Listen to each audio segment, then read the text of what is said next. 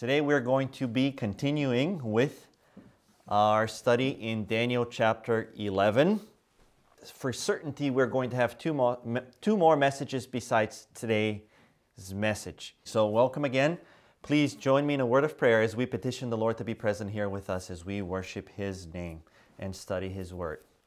Dear Lord and Heavenly Father, we come before you and we want to thank you for the Sabbath that you have given us. We thank you for being our God, for taking care of us, for bringing us together yet once more, giving us an opportunity to study your word, to understand the things that you have left for us in these last days. We are continuing with prophecy. And Father, I pray and ask that as we examine the verses today and the historic narrative that matches those verses, I pray and ask that you give us wisdom to understand them, that you help us to see the bigger picture, to understand why all these things are presented in that chapter and how it leads to certain events that are going to be transpiring here at the end of time, so that we can ultimately use it to our benefit, use it as an evangelistic tool, and reach others with the message, with the three angels' messages. I thank you, Father. I want to pray specifically for myself. I pray and ask that you guide my mind, that everything is articulated in the best way possible, that you give me thoughts that are needed to make things clear. I pray for every person present here with us. I ask that you send an angel to protect every single one of us so that we are focused on your word. We thank you, Lord, once more, and we pray and ask this in the precious name of your dear Son, Jesus Christ. Amen. The title for today is France and the King of the North. Now, just a very quick recap. We've been moving through the chapter. We got to verse 35 last time we were together. And in verse 35, we wrapped up with some of the events that were taking place during the Protestant Reformation. We know that these verses there brought us to the period of the Protestant Reformation. We know that the time of the end was mentioned. We already know that the period of the time of the end points us to the year 1798. We talked about this transition that takes place between pagan Rome and papal Rome. That's why the understanding of the daily is extremely important. And this is why I believe the understanding of the daily has been in one way or another misunderstood by modern day Adventists. Let's leave it at misunderstood. We are not here to claim authority over the Word of God, but most certainly I believe in what I am sharing with you. I believe that it clearly depicts the narrative of Daniel chapter 11 based on the historic information and the specifics of the verses. So we already know that we dealt with this transition between pagan and papal Rome. We already talked last time we were together as to what was going to happen during the 1260-year period. We talked about people falling away, people being persecuted. We talked about the Reformation being there. We talked about the earth opening its mouth to help the people. We even mentioned Revelation 12 and the fact that the United States of America was established because of Bible prophecy, because of the things that were taking place in Europe primarily and the persecutions of the Roman Catholic Church. So those of you here, Americans, never forget why your nation has been established. It deals with Bible prophecy. This is why the Bible refers to the United States as a nation that was based upon the horns of a lamb. These two horns of a lamb mentioned in Revelation 13. It was established on good principles. This is why we have the amendments the amendment that deals specifically with the division of church and state. Because once church and state are united, history and Bible prophecy tells us that things are not going to go well for anybody. And that brings us to verse 36. Now I'm going to share personal conviction. For some reason, verse 36 to verse 39 is again heavily debated. But in my personal study, as I was meditating and examining the history and the narrative of verse 36 through to verse 39, because 36, 37, 38, and 39, they are really describing one and the same event. Those four verses are talking about one and the same event. To me, that was the part of the chapter that was straightforward.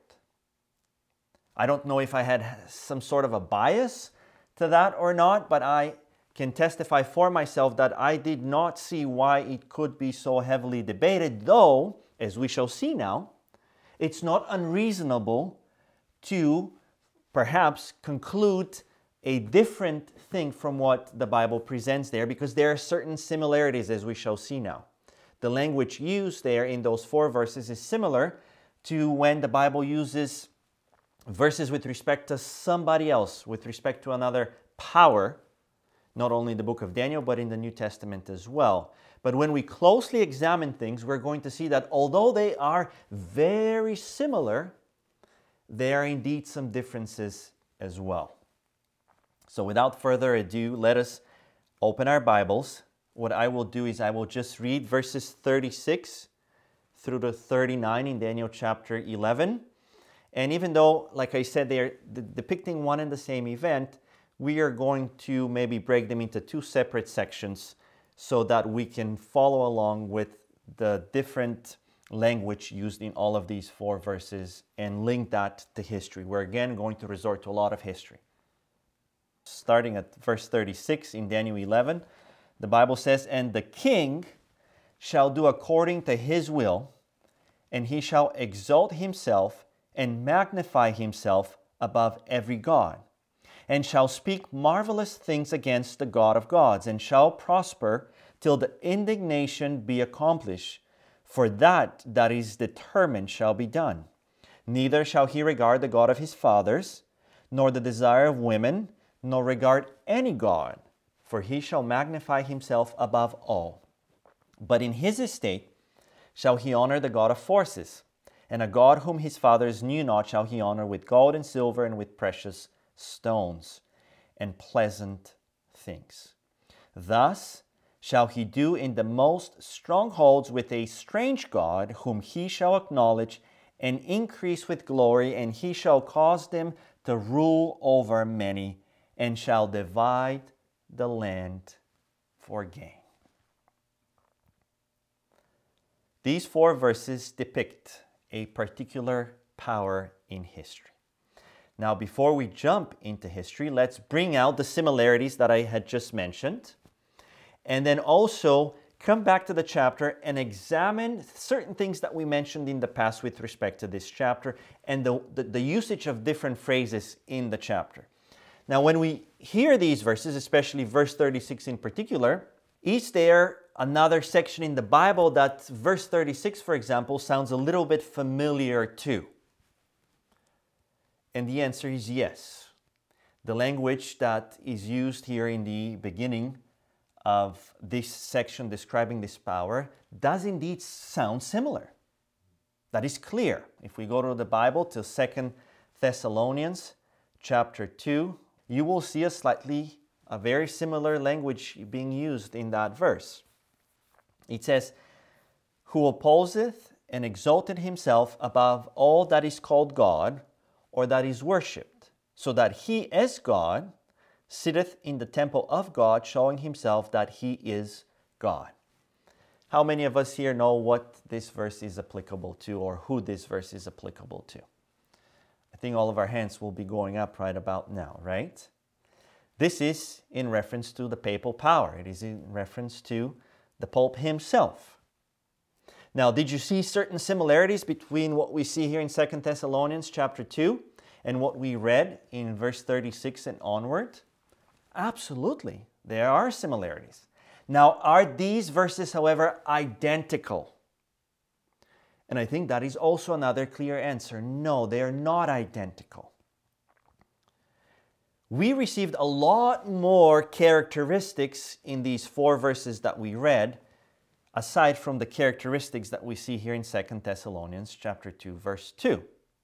So now let's look at the 2 passages besides each other. So on the left column you have 2 Thessalonians chapter 2, and then on the right column you have the characteristics that are found in Daniel chapter 11, verses 36 through to 39. So here are the similarities right off the bat. We see that both powers exalt themselves above God. But then there's a slight difference with respect to the rest of the characteristics. The power on the left, mentioned in 2 Thessalonians, sitteth in the temple of God. And when we look at the section in the book of Daniel in chapter 11, we see that not only is there a lot more given with respect to the power mentioned in 36 to 39, but it also brings out a few things that are not found in 2 Thessalonians chapter 2. For example, it says that it will not regard any god. So first and foremost, why is there similarities? And secondly, why are there differences? I will give out the answer, and then we're going to go through history and demonstrate how history testifies to the answer that has been given. I think we've all witnessed that in this world, there's always a push between the right and the left. Can we agree on that? Now, who does this world belong to? The enemy, right? It is still not God's world. He is the one who inspires people in this world. And in fact, he is the one who is behind the push that comes from the right and the push that comes from the left. The right and the left are simply, when compared to the ways of God, just another side of the same coin.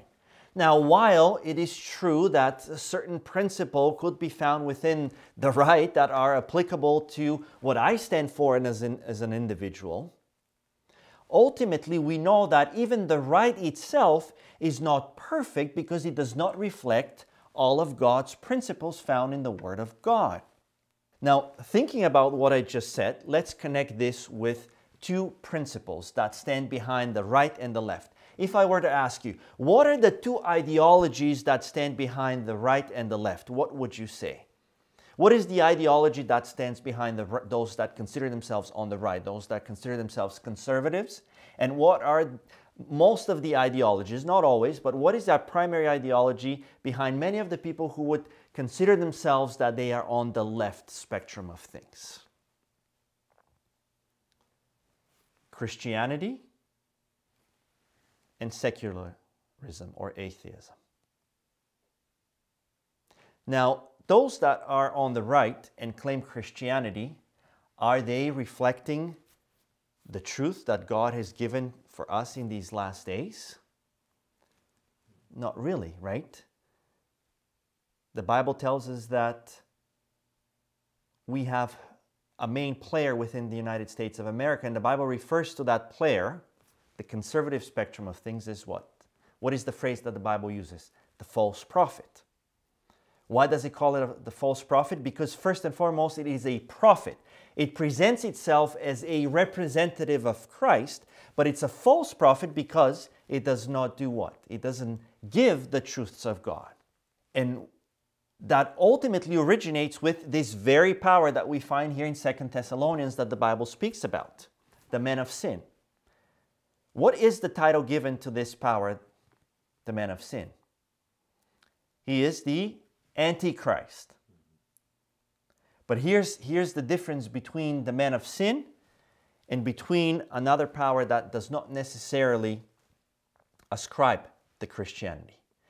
To be Antichrist, to be against Christ, according to the Bible, when we study about Babylon, when we study about the little horn, to be against Christ is not in the most literal sense presented through Catholicism. Naturally speaking, if you are against Christ, you must be an atheist. All atheists are against Christ, are they not? They do not recognize religion. They do not recognize Christianity, Christ and God as those who are to be leading our lives.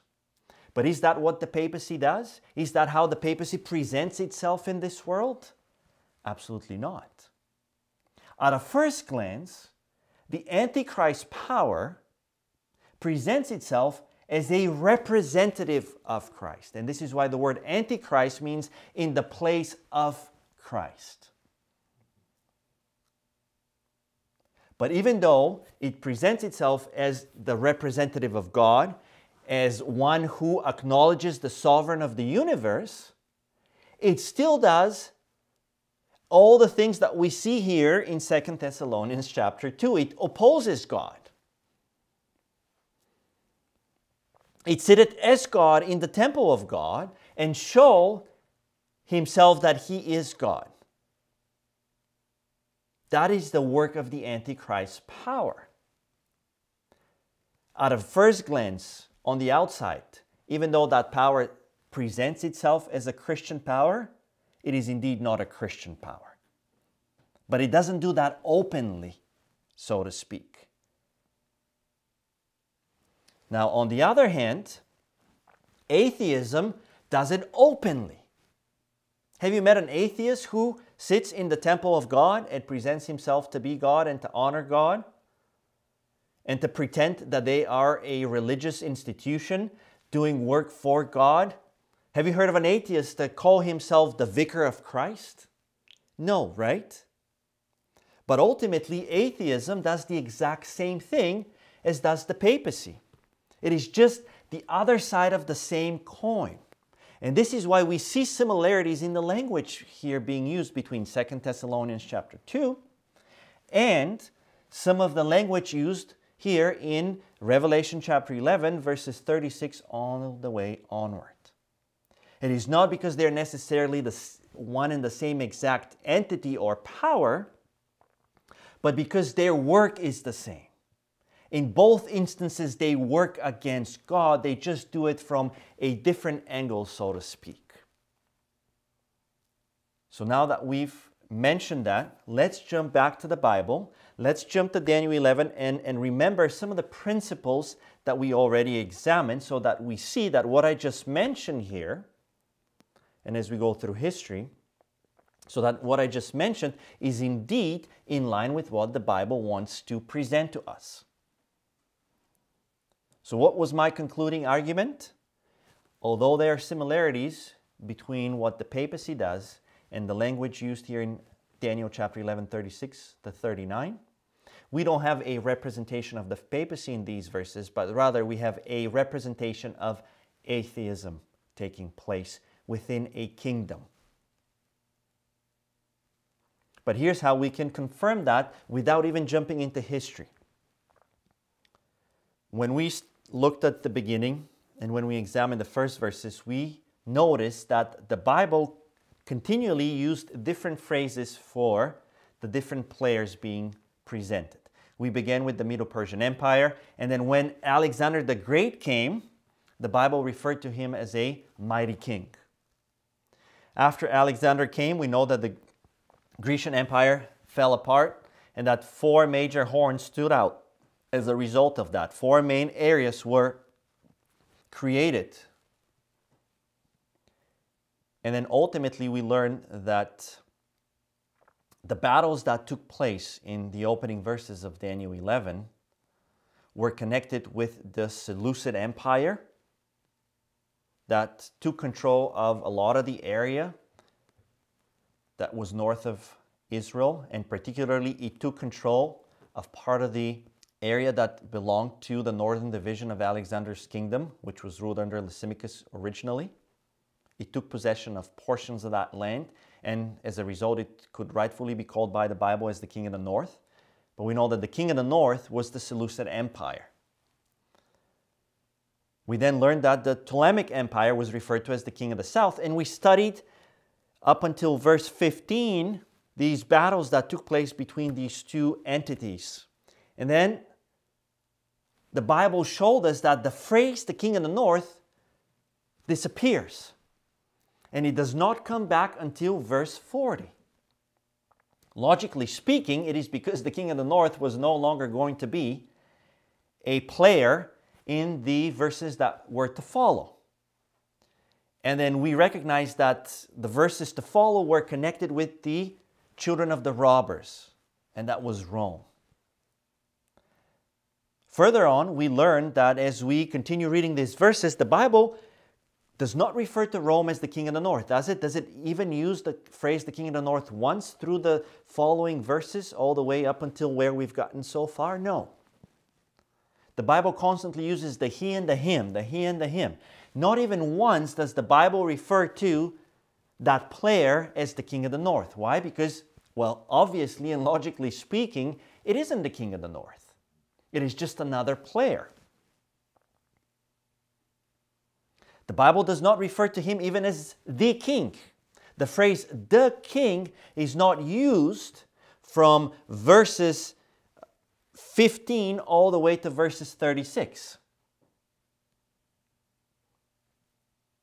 And now all of a sudden when we come to verses 36, as we are getting closer to the year 1798, the Bible opens with the phrase, "And the king shall do according to his will." Within Adventist circles, the claim is made that the king here spoken of is the same player that has been the focus of the prophecy up until this point. So here's my question. Why is it that this phrase comes up for the very first time now when this player has been the focus all the way back to verse 15? Remember when the Bible used the phrase, "the king of the north"? It constantly repeated it in the opening verses. When it used the phrase, "the king of the south," yes, it used the he and the him as well. But every second verse or so, the Bible would reiterate this idea. We're talking about the king of the north. We're talking about the king of the south. Don't get this wrong. The he and the him are in connection to the king of the north and the king of the south. But then, as the children of the robbers come, the Bible just continues to talk about he and him, he and him, he and him. It does not even once use the phrase, "the king." The phrase, "the king," is used for the very first time in verse 36. So who is that king? And if it's the same king, why is it the first time that the Bible uses that phrase? When we've seen already enough to present to us that if this player is the same as the player we've been talking about in the previous verses, that phrase, "the king," should have already been mingled into the previous verses, just like the phrase, "the king of the north" and "the king of the south" was mingled within the verses that we read when we studied the battles that took place between the Seleucid and the Ptolemaic Empire. Not only that, but the Bible adds even a little bit more here to make us certain that we are not speaking about the same power, but we're speaking about a king or the king that was going to do the very next things that are described in the verses to follow. The phrase claiming that the king shall do according to his will is used 3 times in the book of Daniel, chapter 11. 3 instances. We go back into the beginning, and we already mentioned Alexander. He's described as a mighty king. The Bible says, "A mighty king shall stand up that shall rule with great dominion."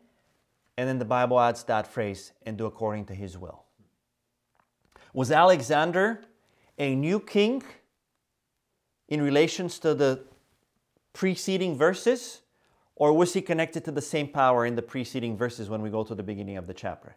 He was a new king, because the preceding verses were speaking about the Medo-Persian Empire.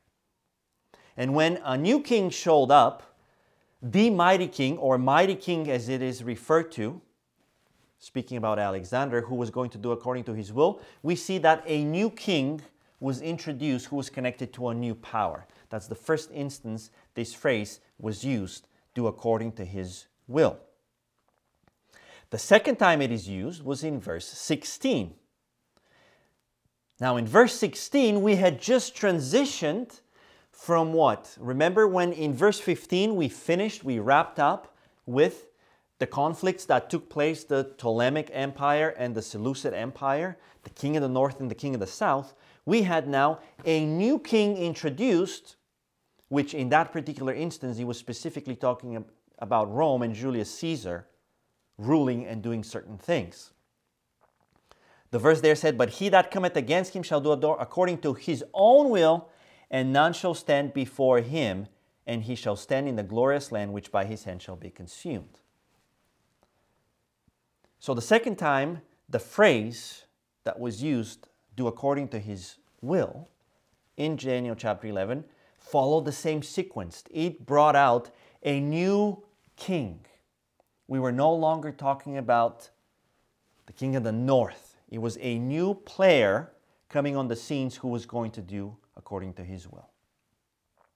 So when we put all that together, we see that logically speaking, without even checking history, just looking at the narrative of the Bible and the phrases that are used in the Bible, we ought to know that the king is not the power that has already been talked about, but rather a new power that was also going to do to his own will based on the narrative in the following verses. It gave us a lot of characteristics of what this king was going to do.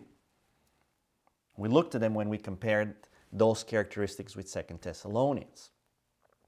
So just based on the narrative of the chapter, if we were reading that chapter for the first time, if we were meditating upon the phraseologies, without even having gone into history, we should be able to pick up these new players entering the narrative just by meditation upon the chapter. Now we are going to jump into history and allow history to testify to us that this king that was spoken of in verse 36, given all these characteristics, is indeed a fulfillment of atheistic France. The time frame connects with it. The language of the Bible, specifically the phraseologies, connect to it. And now we're going to see that our third witness, history, is going to testify to the proper interpretation of these verses. We have atheistic France. As we come near to the end of this 1260-year period, within France, a work began that was against God and against Christ. It wasn't as visibly against God. Let me rephrase that. It was visibly against God and against Christ, unlike the papacy, which does it by confusion. Babylon, right? That's what Babylon is, confusion.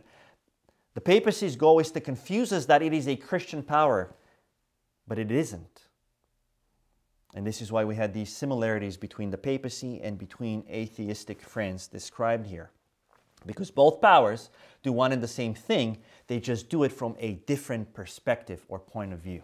One does it openly, and one presents itself to be a vicar, a representative of Christ. Same coin, different sides. So let's look at verses 36 and 37 first. We know that the Bible told us that this player, this king, is going to magnify and exalt himself above every god and speak marvelous things against the God of gods. So let's open to the pages of history now and see how exactly this very thing took place just shortly prior to the year 1798. I want to share a quote from Baron de Holbach. Now, this Baron did not live to go through the entire French Revolution that began in 1789. But his ideology, his ideas, were what was found within that nation. He had many followers, many people who adopted the same kind of ideology. And what he says here very clearly defines what took place within the French Revolution, starting in the year 1789. He says, to discover the true principles of morality, men have no need of theology, of revelation, or of gods. They have need only of common sense. He was a French encyclopedist and philosopher, a celebrated exponent of atheism and materialism, whose inherited wealth allowed him to entertain many of the noted philosophers of the day. He had many disciples, so to speak, many people who embraced this ideology, the ideology of atheism. In New World Encyclopedia, we read, the French Enlightenment also popularized atheism and anti-clericalism. It influenced the French Revolution's direct assault on the privileges of the Catholic Church. False dichotomies. Satan's really good at that. He's really good at presenting two options to the people, both equally wrong. He's a master of that. On one hand, you had the suppression of the Catholic Church taking place during the 1260-year period. Was that God's ideology? Of course not. And now with atheism, you have another group of people who come to oppose that, who come to fight against that. But yet they're just equally as wrong as doing the same thing as the system that already had been presenting itself to be, magnifying itself also against God. He's the master of false dichotomies. He puts people against each other and pushes them further and further away from the truth. And he doesn't care which camp we end up in, as long as we settle for one of his two false theories. And we've witnessed him do that even today with respect to many subjects, even with respect to Adventist subjects. Pastors use false dichotomies. I have listened to pastors who misrepresent your position in front of the people, and they leave people with two false choices to choose from.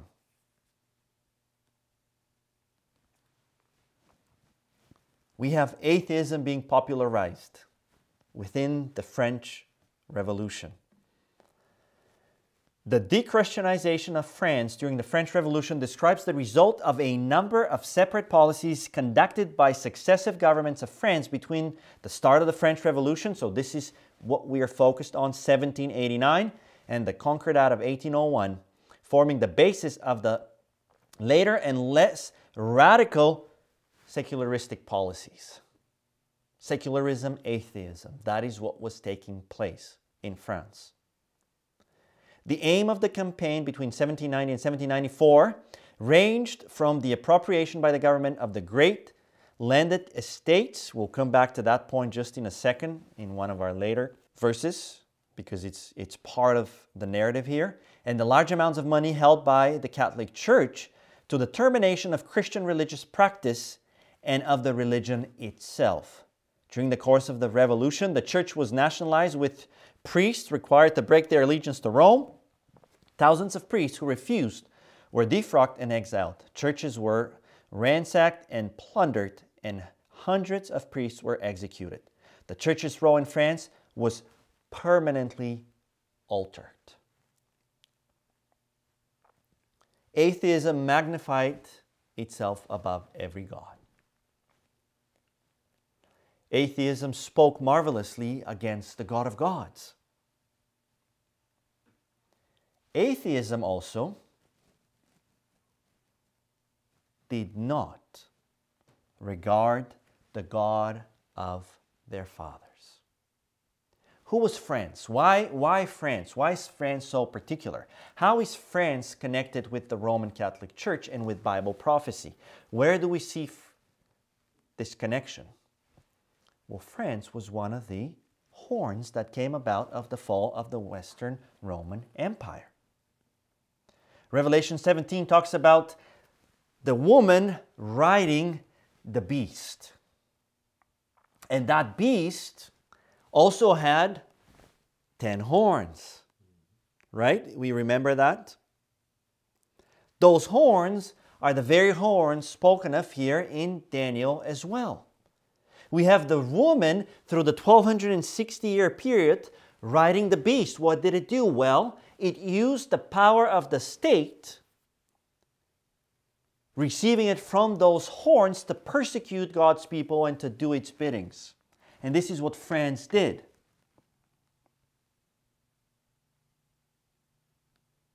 Until it hated the woman. But coming back to the thought here, atheism, France did not honor the God of its fathers, because it opposed itself above everything that is called God. Another marker that we found in the verses was that neither shall he regard the desire of women. How was that fulfilled, prophetically speaking?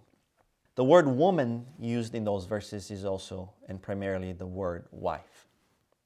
You already know, but I live in the French portion of Canada, Quebec.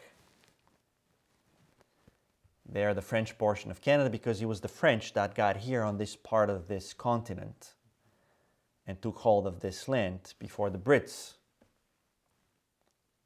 Now here in Quebec, my wife is not allowed to carry my last name by law. She cannot have her husband's last name. If a government authority calls in, they will only speak to her in connection to her maiden name. She cannot inherit my name. French practice. Where does it come from? On September 20th, 1792, the Legislative Assembly, in its last session before dissolving, passed a decree that made divorce a civil rather than a religious process. Going back to the Garden of Eden, what were the two institutions that God set in place in the Garden of Eden? The Sabbath and marriage. Who attacks these two institutions? Satan, right? How does he do it? Same coin, two different sides. Same coin, two different sides. You see the idea coming forth here? While the papal power attacks the law of God and the Sabbath in particular, atheism and secularism have a direct attack on the marriage institution. Secularists don't even bother to get married anymore.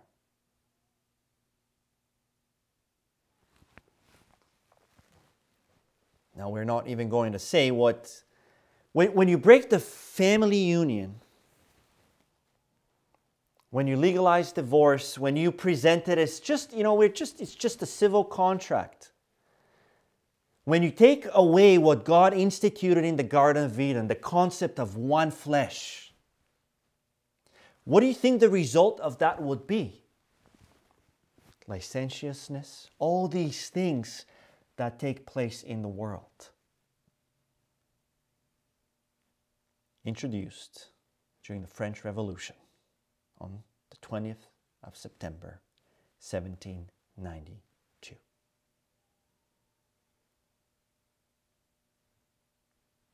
So we've looked at some of the markings. We'll continue reading from history. We know that as we carry on, this king, now having a push towards a secularistic republic, was also going to honor the God of forces within this narrative. So like I said, these 4 verses just describe this event. They're specifically talking about the things that took place within the French Revolution, especially the opening year, 1789 to 94, etc. Honor the God of forces, strange God, and he shall also divide the land for gain. A lot of specifics that were not found in 2 Thessalonians chapter 2. So let's read more from history. Let's see what else happened in that period and how that period is connected to what we see here in verses 38 and 39 in particular as well. An especially notable event that took place during France's process of dechristianization was the Festival of Reason, which was held on November 10, 1793 in Notre Dame Cathedral in Paris. On the main nave was placed an improvised mountain on which stood a Greek temple dedicated to philosophy and decorated with busts of philosophers. At the basis of the mountain was located a torch of truth. Some loose living girls took occasion to celebrate at the main altar the cult to the goddess Reason, with Phrygian bonnets on their heads. The Bible said that this king will honor no god. In its place, the goddess of reason is presented. The ideology found within the French Revolution was against deity and the existence of such a deity. On the 23rd of November 1793, churches were closed to be converted into warehouses, manufacturing works, or even stables. Streets and other public places bearing the names of saints were given new, often Republican-themed names, and time itself was recast to further repudiate Francis' Christian past. We're not going to honor the God of our forefathers. We're going to do whatever we can to prevent that, to change France. But the Bible also said that they will honor the God of forces. A picture says 1,000 words. The anarchists were the revolutionists scattered all over France. They had given themselves to the revolution body and soul. They understood the necessity for it. They loved it and they worked for it. Many of them gathered round the Paris Commune because it was still revolutionary. Their effective means of action was the opinion of the people, not the public opinion of the middle classes. Their real weapon, the Bible said that they are going to honor the God of forces. And what weapon was used during the French Revolution? Their real weapon was the insurrection, and with this weapon, they influenced the deputies and the executive power. Anarchy. Insurrection.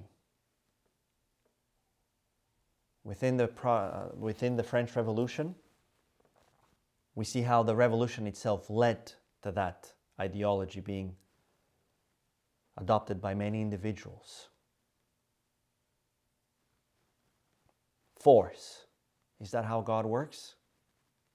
No. When it became necessary to make a fresh attempt to inflame the people and to march with them against the Tuileries, it was they who prepared the attack and fought in the ranks. And when the revolutionary enthusiasm of the people had cooled, they returned to the obscurity from whence they had sprung, leaving us only the rancorous pamphlets of their adversaries by which we are enabled to discover the immense revolutionary work they have accomplished. As to their ideas, they were clear and decided. The Republic, of course, they believed in it. This is why the Bible talks about the God of forces being honored within that window, within those verses. This is what we see taking place within the French Revolution. The word revolution in and of itself usually is connected to this kind of stuff, unfortunately. How often have we witnessed peaceful revolutions in the world? Not that very often. The God of forces is usually part of every revolution that takes place on this earth. Aside from the God of forces, we also learned that the land will be divided for gain. Something precisely fulfilled in those times. So let's turn to the pages of history here once more. The National Constituent Assembly completed the abolition of feudalism, suppressed the old orders, established civil equality among men, at least in metropolitan France, since slavery was retained in the colonies, and made more than half the adult male population eligible to vote, although only a small minority met the requirement for becoming a deputy. The decision to nationalize the lands of the Roman Catholic Church in France to pay off the public debt led to a widespread redistribution of property. How did the French, the push for the newly establishment of the French Republic divided the land for its own gain? Well, it began by seizing properties that belonged to the Roman Catholic Church in France. Did it stop there? Of course not. Aside from collecting all the lands that belonged once to the church, many individuals at that time were living outside of France, the émigrés. And who were they? Any of the Frenchmen, quoting from Encyclopedia Britannica, at first mostly aristocrats, so some French aristocrats, who fled France in the years following the French Revolution of 1789. What happened to them? What happened to the land that they owned? From their places of exile in other countries, many of them plotted against the revolutionary government, seeking foreign help in their goal of restoring the old regime. The revolutionary leaders in France, fearful of their activity, took action against them. So all these aristocrats who had fled, who did not return by January 1792, what was going to happen to them? Were liable to death as traitors. In the same year, their property was confiscated by the state. Not only was the land that belonged to the Roman Catholic system divided up for gain, so was the land of those aristocrats who had left and wanted to fight against the French Revolution. An exact, a direct fulfillment of the verses, something that, in fact, we do not see clearly being fulfilled by the other power that we studied up until verse 35, the papacy. We see all the various characteristics that were listed with respect to the power here in those verses, the characteristics found in the right column on the screen, being fulfilled through the period of the French Revolution. When did the French Revolution begin? 1789. Within the next few years, all these verses were fulfilled. We don't even have to wait all the way until the end of that revolution, because we know that the revolution extended for over a decade almost. But within the few years, we see a fulfillment of that. We see atheism being presented in France. And then the natural question would be why? Why is France being introduced in these verses? What's the purpose of that? There's always a reason behind everything in the Bible. Now we know that this is referenced also in Revelation chapter 11. All the powers, the main players here, are also found where? In the book of Revelation. Was France connected to Rome in one way or another? Oh yes, absolutely. It was one of the horns. The French are one of the horns that belongs to the beast with 7 heads and 10 horns in the book of Revelation. The French were the ones that the woman was riding for that period of time until near the end. Something different takes place. The Bible describes that as well. But what further need of France being mentioned here? Well, the answer is in the following verse. We're going to read the following verse. We're going to address something briefly without getting into the history because we are out of time today. But please join us next time, because in the following verses we're going to see some conflicts beginning again between powers that we had not talked about for quite some time, since verse 15. So in verses 36 to 39, we have France being introduced, and specifically atheistic France. And now when we move forward into the Word of God, down to verse 40, we read the following.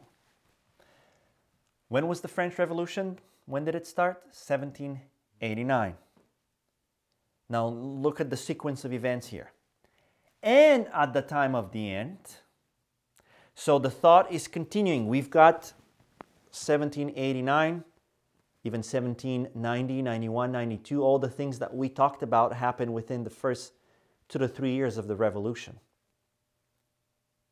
And as we continue forward, as we get now to the time of the end, what is the time of the end? We already know that. 1798. The Bible says, and at the time of the end shall the king of the south push at him. Who is the him? Well, the king that we were just speaking about. The king that was introduced in verse 36. So in the year 1798, the king of the south, here's that phrase coming back again, shall push at him. and the king of the north shall come against him like a whirlwind. So France is going to be involved in a conflict with the king of the north and the king of the south in the year 1798, according to the Bible. And the question is, was that so? Do we have a conflict between the king of the north, the king of the south, and the already established atheistic France in 1798? And the answer is, we do. But we will find out more about that the next time we are together. We've established an important point again, an important waymark, if you will, in the prophecy. So in closing, I just want to summarize the concept that the Bible presents here and why it is so important for us to understand it. If we had studied Rome between verses 15 to 35, if we had already talked about the transition between pagan Rome and papal Rome, if we had already talked about the 1260-year period when the papacy was persecuting God's people, because that's what we saw in the opening verses within Daniel 11:30. If we've already talked about the Reformation, even if we've already talked about that the things that are transpiring are going to continue to the time of the end, because this is what we read in verse 35, the phrase the time of the end was already mentioned, but it was mentioned with respect to Rome, because, or rather with respect to the papacy, because the papacy was going to do these things already mentioned up until the year 1798. It would be redundant for the Bible to be repeating that in verses 36 to 39. Point number 2, the language of the Bible clearly tells us that we have a different player from the one that was being talked about in the previous verses prior to 36. Every single time the Bible connected, he shall do according to his will, was with respect to a new player coming on the scenes who was going to do something himself. First he was Alexander the Great, then he was Rome, and now we've got France. The phrase "the king" was not used between verses 15 or 16 to 35. For the very first time, the phrase "the king" is used in verse 36 to tell us, to signify to us that we're talking about a different king. It's not the king of the north, he's not the king of the south, he's not the mighty king that was spoken of with respect to Alexander the Great. It is just another king. And that king did the various things listed between verses 36 to 39, and the fulfillment of that is France. And now France, according to the Bible, at the year 1798 going forward, we're going to finish. We'll go all the way to verse 44 next time. We're going to look at the history. We're going to see how France, the king of the north and the king of the south, and we'll talk more about them next time, are going to have a conflict taking place.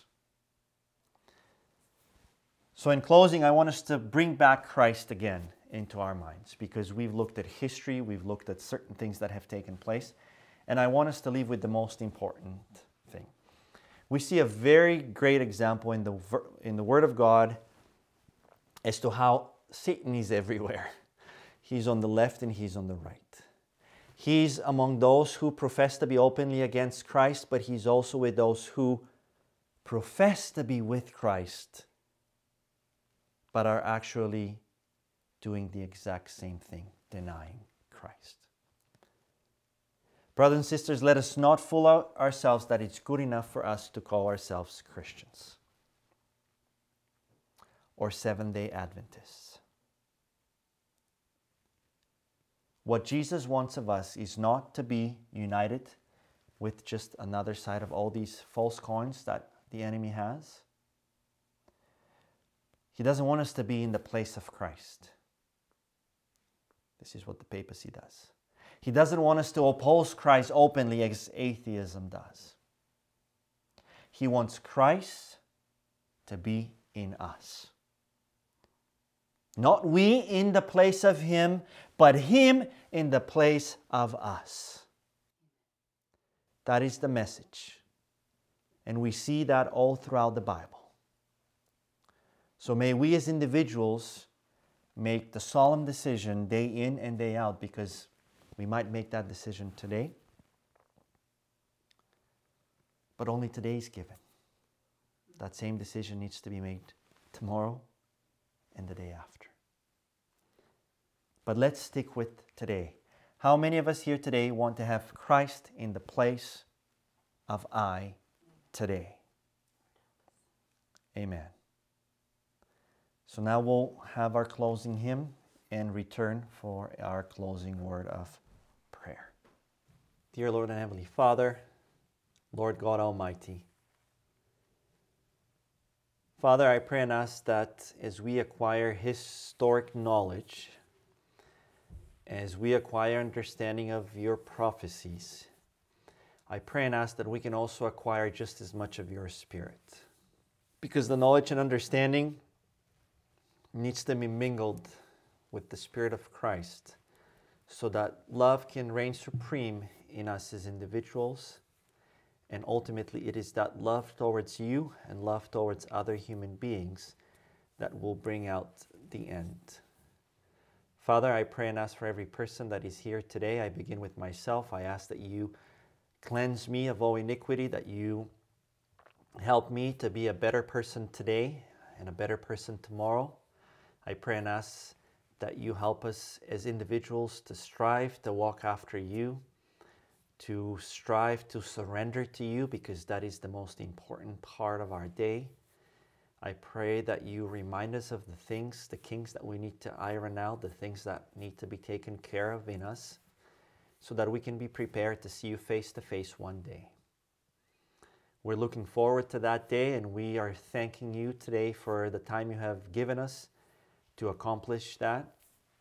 I pray that you have us wisdom and understanding to be able to use this chapter to our advantage, so we can help others to come to a knowledge of the three angels' messages.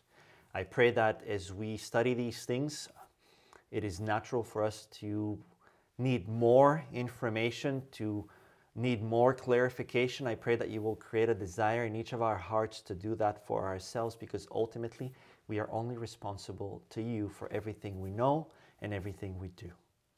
I thank you, Father, once more, and I pray and ask this in the precious name of your dear Son, Jesus Christ. Amen.